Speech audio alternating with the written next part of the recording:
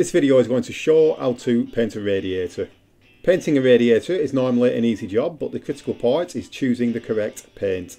Normal gloss paints do not normally look well for long on radiators and can soon look shabby.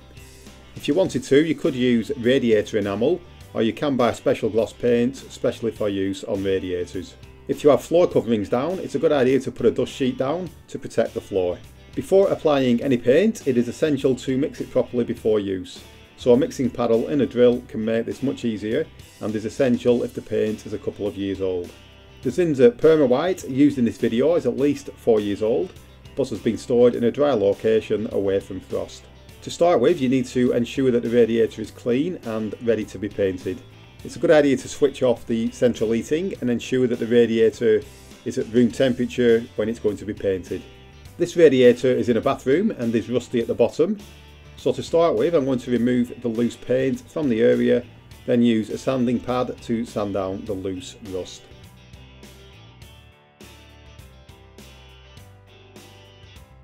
I'm now applying a rust converter which chemically changes the rust into a surface that can be painted onto. Once that has dried, I am applying Zinsser cover stain over the affected area. This will prevent the rust from ever showing through the top coat of paint. If the radiator has previously been painted, it's a good idea to prime the surface using Zinsser 123. This will ensure the new paint sticks and will prevent any previously applied paint from showing through. If you were painting a brand new radiator, you can skip this step. The Zinsser 123 is water based and can be painted over in about 1 hour. I'm applying the primer using a quality Purdy XL brush, ensuring that the brush is loaded generously, then brushed out so that there are no brush marks or drips. You can see that I'm taking special care where the indentations are, as this is a place that could be prone to drips. After the Zinsser 123 has dried, it's time to apply another coat of paint.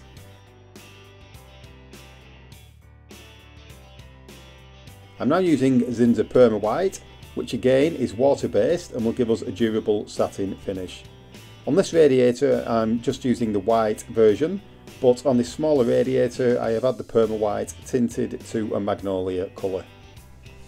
I'm using a quality Purdy XL brush again to apply the paint, ensuring that the paint is brushed out evenly with no drips.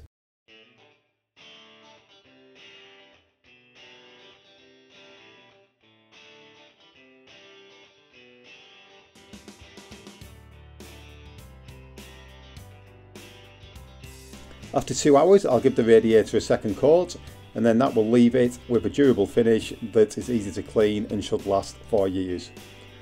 I'd like to thank you for watching this video, and please subscribe to the channel if you have not done so already.